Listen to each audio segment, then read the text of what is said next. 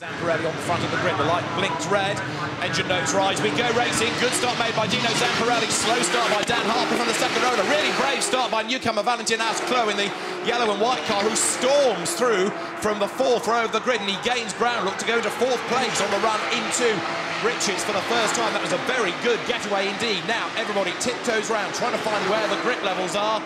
So far, so good.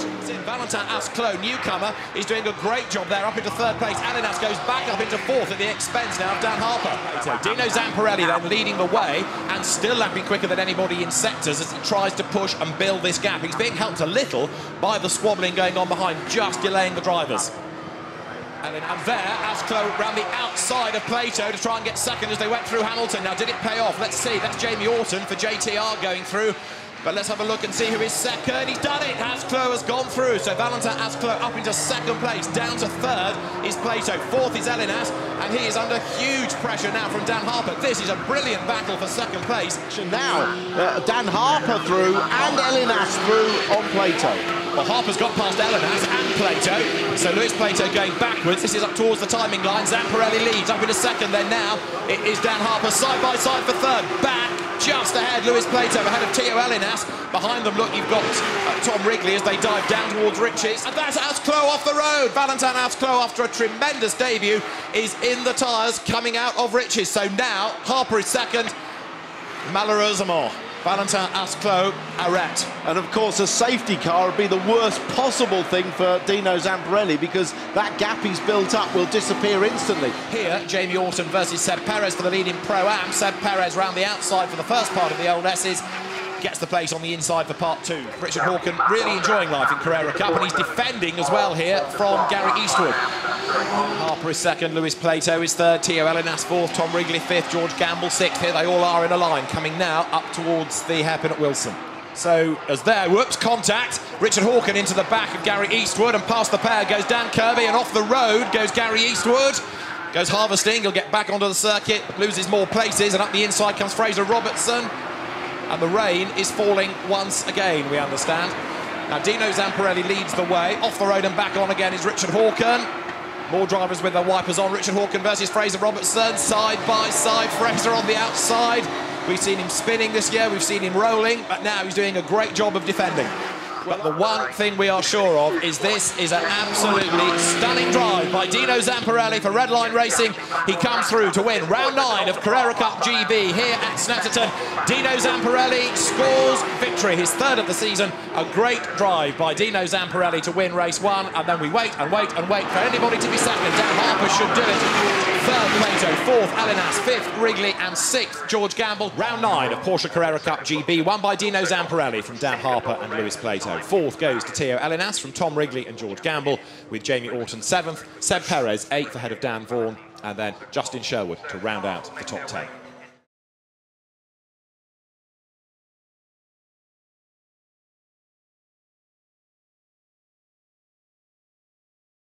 For this race, Tom Wrigley, a winner this year, starts on pole position. Luis Plato with him at the front, ahead of Tio Ellinas and Dan Harper, with Dino Zamparelli on row 3. George Gamble for company. The best start as we go racing. It's not Dan Harper who bogs down and gets mugged by George Gamble.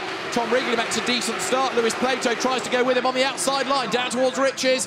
But Tom Wrigley has the inside line. Luis Plato keeps on coming. Who's going to come out ahead? It's Wrigley on the inside line, up towards Wilson on the outside line. 77 is Plato.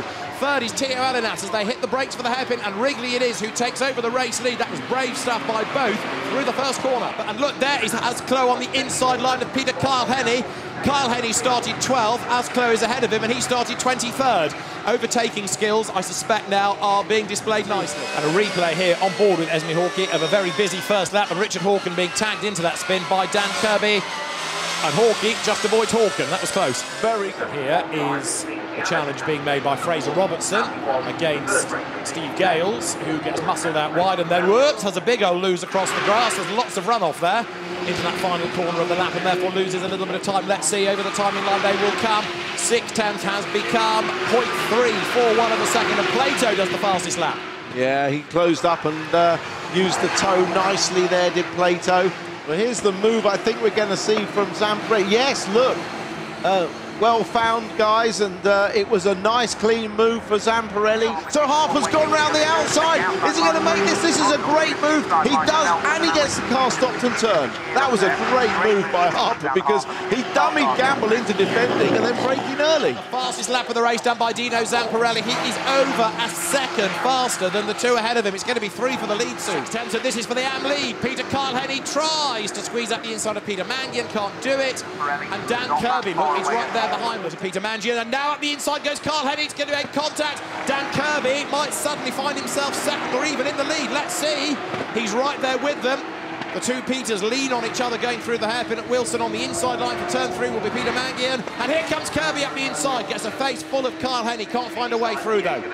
Well, they just about got away with that, didn't they? And a driving standards flag this time as Plato, Zamparelli, Ellinas and Harper. Second, third, fourth, fifth are absolutely together. And here comes Harper up the inside line. Through Bombhole. He's level now with the Cypriot driver, Tio Ellinas. He's going to go through. Yes, job done. The rest are closing, but not enough and not in time. Tom Wrigley will win now round 10 of Porsche Carrera Cup Great Britain as he crosses the line 8/10 ahead of Lewis Plato. Dino Zamparelli takes third ahead of Dan Harper and Tio Ellinas is fifth. Tom Wrigley wins round 10 of Carrera Cup Great Britain. Lewis Plato second and then Dino Zamparelli takes third. Fourth goes the way of Dan Harper from Tio Ellinas. George Gamble, 6th, and a great drive from the very back of the grid to 7th, Valentin Asclot. 8th, Jamie Orton to win in Pro-Am from Seb Perez.